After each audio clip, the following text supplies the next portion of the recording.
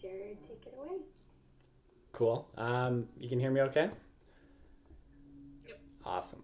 Yeah, so my name is Jared Salakin. I've actually known Jessie like my entire life. I don't remember ever not knowing her. And so super excited to be here. And yeah, I guess just to share a little bit more about my story and hopefully it's helpful in some way, shape, or form. So I love question and answers at the end, so I'm going to open that up. I'm pretty much an open book, so whatever you want to ask afterwards, I'm more than okay with. But yeah, I guess to start off a little bit about who I am. So born and raised here in Calgary.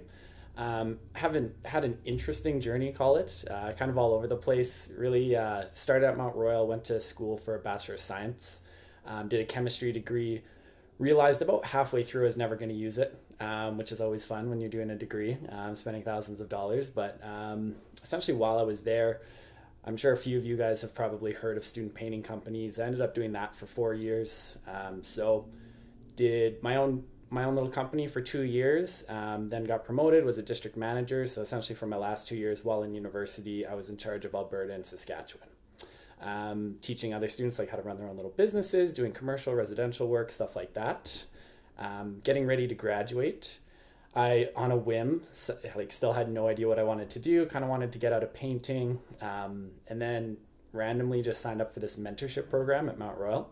Got paired up with this guy and just did a whole bunch of random shit with him. So like literally started with doing beer gardens, and then I ran like a cold pressed juice company, and then a healthy meal prep and delivery company. And then he actually wanted to start a restaurant. And so we ended up buying a food truck. I ran that for a little bit. And then my claim to fame for the construction industry is one day he came up to me and he was essentially just asked me, like, do you want to be in charge of building out this restaurant? And I was like, well, I have no fucking clue what I'm doing, but like, if you're okay with that, then sure. And yeah, so essentially was acted as the GC for a $500,000 project. Quite literally took it from a concrete slab to a fully functioning restaurant. Somehow ended up like getting it on budget, on time. Almost killed myself in the process. I was doing 12 to 16-hour days every single day, kind of like 80 to 100-hour work weeks. Finally got to that, was completely burnt out, got it open, got all the inspections passed, and then of course our GM quit a week in. And so I was like, oh, so we did say you were going to have a couple weeks off, but we kind of need you to run this restaurant now. Had quite literally never worked in a restaurant in my entire life. I mean, I've eaten at restaurants, that's about the extent of my experience. And so yeah, I kind of just fumbled my way through that.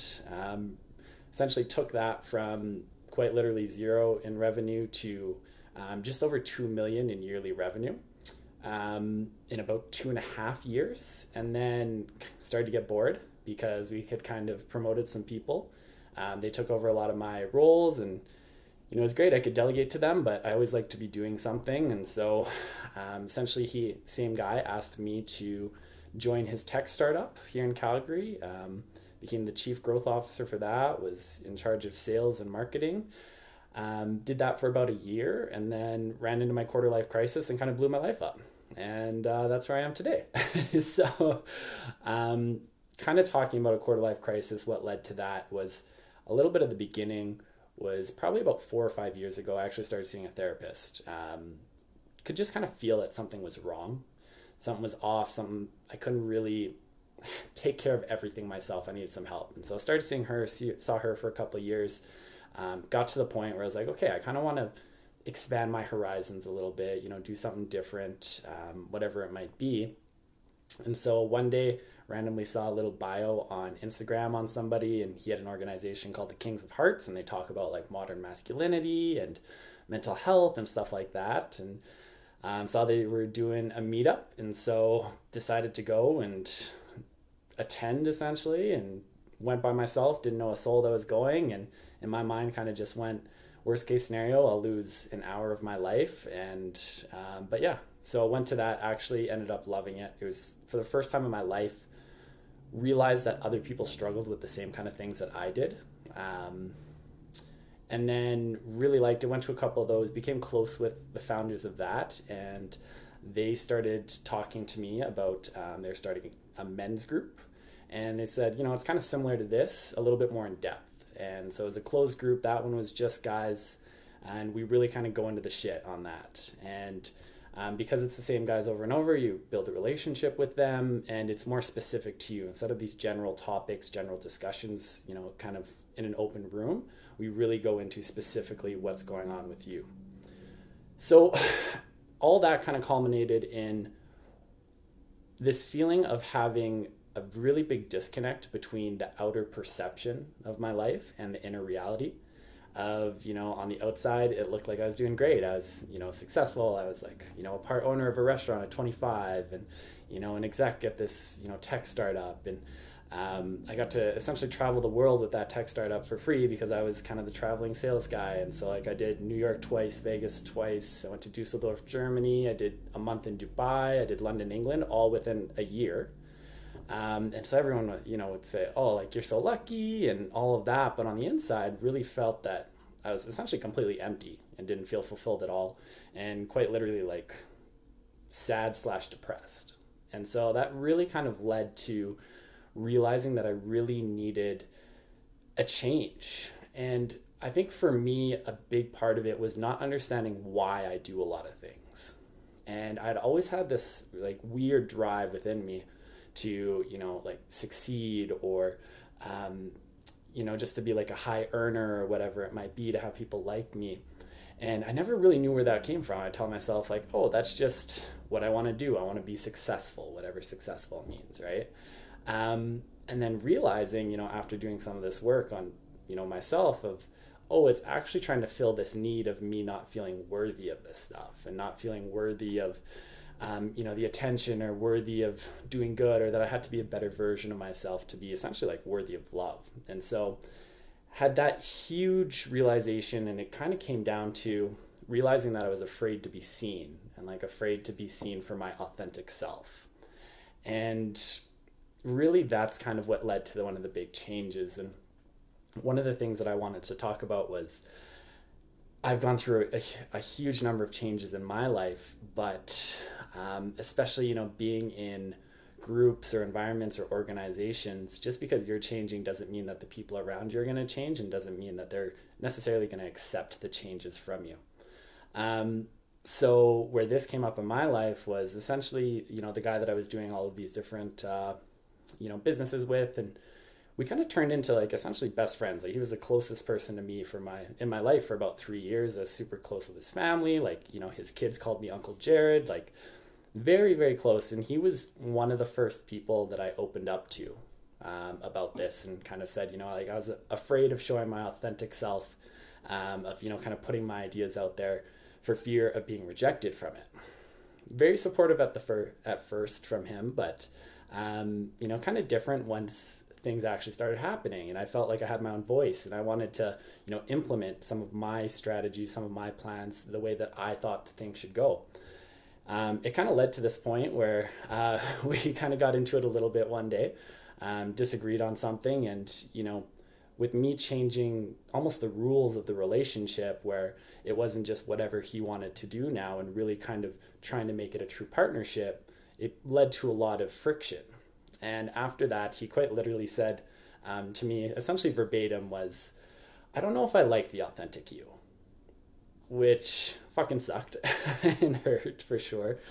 But looking back on it, really what I tried to take away from that is the positives of realizing what the environment that I was actually in, the true environment, not what it looked like, not what it appeared to be, and realizing that that was the environment I've been in. And quite literally, that's probably the environment I would have been in for several years after that if that wouldn't have happened.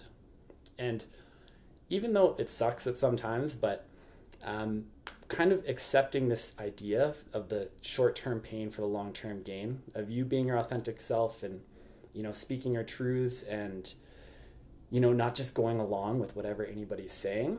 Really what it does is it exposes the truths of people and the truths of your environment that you're in, whether that be your company, your boss, your family, your friends, your parents, whatever it might be.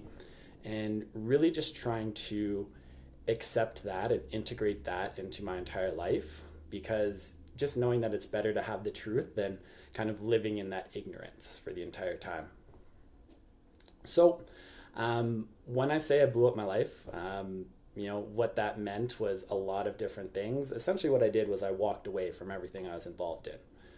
With me, because I worked so much, even when I wasn't doing those 80 to 100 hour work weeks, I was still at least in there 60 hours a week. And, essentially a lot of my personal relationships were also tied up in there. A lot of my friends became, my colleagues, because that's where I was spending all of my time. So it was walking away from them.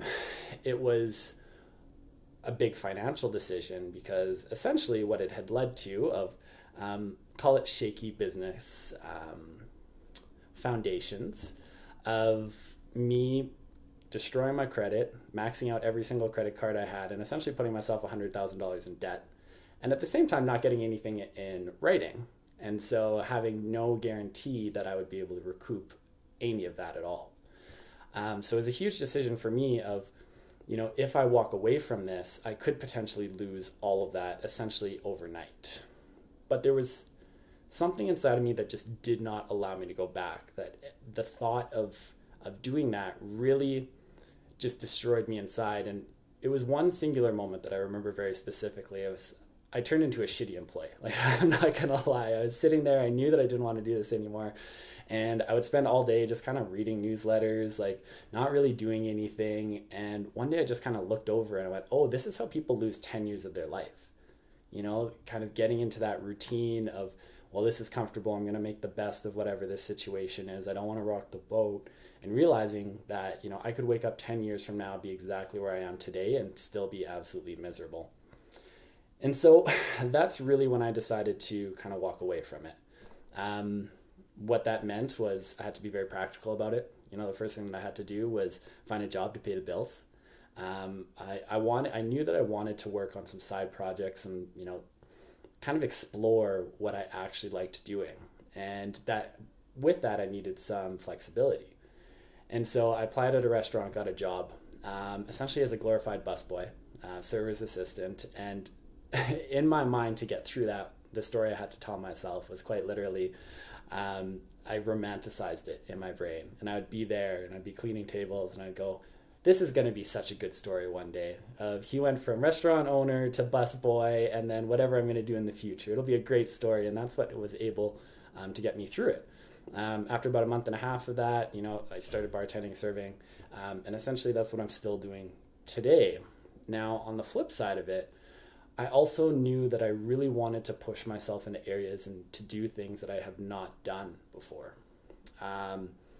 What this ended up happening was, again, this realization that the thing I was afraid of most was essentially to be seen for who I actually am. And the tricky part about it, though, was that I realized it was also the thing I wanted the most in my entire life, was to be seen, to have the spotlight, not of fame necessarily, but of attention put on me. However, and so I spent my whole time seeking for that, that spotlight, that attention. But whenever that would come on to me, I would feel so uncomfortable and so scared that I would just automatically shove it away, do whatever it would be to get out of that and then long for it again. So being a little bit of an extreme person, I went, what can I do to force myself to really, be in that spotlight? And I went, okay, well, I'll start a podcast and I will make the commitment to myself to be as vulnerable, as authentic as I possibly can be, and to speak about things that are really, tough on me and things that I've really struggled with. Now going into that, I was scared shitless to post anything and to do any of it. And what's really helped me, and I've been able to adapt it for a lot of other areas of my life, is a shift in perspective. Because a lot of times for me, I'm very bad at putting a ton of pressure on myself. And so going into it, I'm like, essentially, if it's not worth it, if it's not like a top 100, if I don't have millions of people, if everyone doesn't love it, whatever it might be. And that pressure was almost crushing. And I realized I did that in all other aspects of my life as well. And so I was able to really take it down a notch and put the perspective on it of, if I was able to talk about something that helped even one person and helped change their life, it was worth it. Nothing else mattered. Bringing it back down to that simple of even helping one person and making them feel like they're not alone, and letting them know that other people struggle, with a lot of the things that we all struggle with. And really where this kind of came into play was in joining that men's group. I became very, very close with them, and shared some of my deepest, darkest secrets, and them to me as well. And I would look at these guys and see, I viewed them as strong and capable and emotionally intelligent and all these things, and I really kind of looked up to a lot of them. And then one day, having the extreme example of finding out that several of them had either planned their own suicide or actually attempted suicide before that. And really bringing it literally back to that of like, wow, a lot of that pressure comes from feeling alone and putting that pressure on yourself. And so I'm going to take that as my goal, as my driving force of if I help even one of them, it's totally worth it. And, thinking about even things like this, and, I imagine, I don't know, any of you except Jesse, but, imagining that you're very driven and that, you see these problems within the industry and, you want to make these lasting changes to the industry, which is amazing. And, just kind of bringing that conversation back to making sure that you don't crush yourself under your own pressure of if you're able to even make, it better or make it so that someone doesn't have to go through the same things that you went through. Even if you're able to do that just for one person through the work that you're doing, it's worth it. That it doesn't have to be every single one of these meetings. It's going to change the world. It's going to change the entire industry, whatever it might be. Even if it makes it better for one person, in my view, it's completely worth it. So the other thing that really kind of stood out to me as I started going into some of these topics, exploring some of, the things that I viewed about my life and the decisions that I made about my life, one of the big ones that it came back to was, this idea of the shoulds. And I talk about a bunch of different topics, but this idea kept coming up over and over and over and over again, these shoulds. And so one of the things I go into is modern masculinity.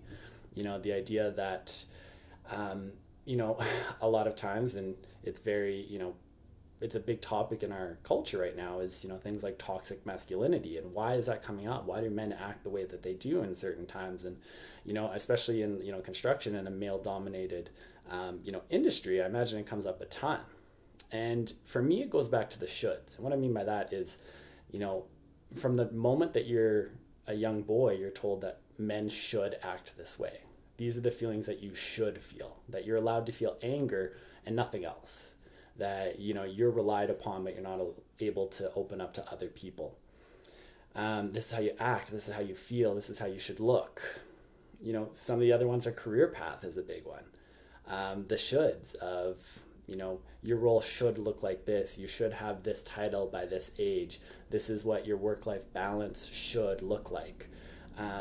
This is how much money you should be making. Even in your life path, like for me, I know it comes up a lot in kind of our parents' generation. What I was told, for my entire life is that the path that you're on and that you should strive to hit is, you go to school, you get a good job, you get married, you buy a house, and then you work to retire. And from a very young age, I fought against that. I'm like, well, that's not what I want. Like, what if I want to be fulfilled? What if I want to enjoy work? Like, no, you shouldn't like work. Work is to pay the bills.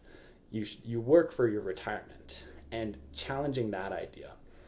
And even things like self-care, right? There's, for me, I feel like everyone's coming at me of, you should meditate every day. You should journal every day. You should go for a walk every day. You should exercise every day.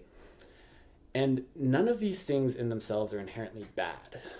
The problem that I have with shoulds is that each person is an individual, and it's not a one size fits all. It's not that, for you to feel better, for you to work on your self-care, you have to do it this way. I've tried all of those and some of them work. And for me, I like meditating when I'm in the mood to meditate. But if I force myself to meditate, it actually goes against, it has the opposite effect. Another one that I think a lot about is active rest. Of, a lot of times we feel like we're burning out. We feel like we're getting to this point where we can't push anymore. And we almost feel that shame of like, no, I should keep going. I need to keep doing more. I need to do more. Or, okay, I'll take this day off, but the whole day you're just in your head worrying about what you're not getting done, that I'm going to be so far behind. For me, it's, the idea that even sometimes taking that one step backwards, or, taking that one day off, where instead of trying to be at 50% for an entire week, you're able to take that one day off. And even though you only work 5 days that next week, you're at 90%, right? And just taking that back and taking that pressure off and the shoulds, because a lot of times where I feel like those shoulds come from is actually trying to appease others, of trying to fit into their mold, trying to fit into, what you should be doing, and this is what society tells you is the way that you should be acting, and whatever it might be. And a lot of times I feel like that burnout comes from because you're doing things that you think you're supposed to be doing instead of things that you actually want to be doing. That you have to put so much more mental energy into it because it's not that you actually think that it's right, or or it's not necessarily aligned with you, but I should be doing this and therefore I'm going to push myself to do it. Or on the flip side, the other thing that I've seen over and over again is, again, that idea of, wasting 5, 10, 20 years of your life because that's what everyone told you you should be doing, and realizing that you've hated it the whole time. And, you don't have that payoff at the end. And I think that was one of the things that stood out to me the most, was as I started looking at, my motivation behind doing things, it was, when I achieve this, I'll be happy. When I do this, that'll be enough. And every single time I hit one of those milestones, I realized that I didn't feel different at all. And that's really where I came back down to, because I realized I was doing it for other people and not for myself. It wasn't that I thought that that's what I actually want. It's not that that was actually fulfilling. I thought that would gain me those approval, that worthiness from other people. So kind of my two major thoughts that, I wanted to kind of get off on, coming in here today, was one, for me, I think about change a lot. I'm like, how do you actually create real change? And for me, I don't think that it's grandiose, these huge life-altering singular events. I don't think that that's how you actually cause change. I think that it's consistent daily interactions with yourself and others, constantly trying to get better, slowly but surely. Consistency over one big splash. The idea that by changing one person's opinion at a time, or by affecting somebody positively one person at a time, it builds that momentum. Almost like the avalanche, at the beginning of the mountain, the top of the mountain, it's only a little snowball, but at the end, it's half the mountain that's come down. And starting with that and celebrating those little wins, those little pieces, and whether that's just, I had a good day today, or, I helped educate somebody today on, why that might not be appropriate, whether they took it or not. There might be other people around them that are looking, and you might not see those little ripples, but they really do, they really do build up. The other big thing, and something that was really tough for me to kind of accept and to, internalize, was by doing things for yourself, by putting yourself in a better position, by working on yourself and making sure that you're happy first, by filling your cup before you fill others, it actually allows you to be more impactful for those people around you. It allows you to help them more. By you being in a good place, you'll have more effect on them. And I think that there's a lot of negative connotation around this idea of being selfish, right? That you need to take care of yourself is a bad thing, that you always put other people first. But, if you're pouring from an empty cup, you can't help anybody around you. And you'll be so much more impactful when you're good and when you're happy with yourself and when you're feeling fulfilled. So those were the main points that I wanted to talk about. Thank you so much for letting me rant for a little bit. Like I said, I love, questions, whatever you want to ask, like literally about anything, about, masculinity, toxic masculinity, mental health, entrepreneurship, like literally how long I've been growing my hair for. It really doesn't matter to me. I'm an open book. And so, yeah, I'd just love to continue the conversation, whether it's here or afterwards. So thank you.